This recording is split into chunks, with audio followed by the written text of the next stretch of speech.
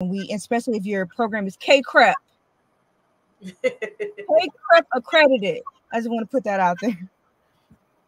Yes, because a lot of people don't pay attention, and you want to take them credentials places, and you get nowhere. So you got to really read the fine print and things that you're doing. So yeah, and any of the students that are looking to like get into clinical mental health counseling or just grad school in general, feel free to reach out to me for any type of application process advice, because it does matter. It does. Not all universities care about your GPA. Sorry.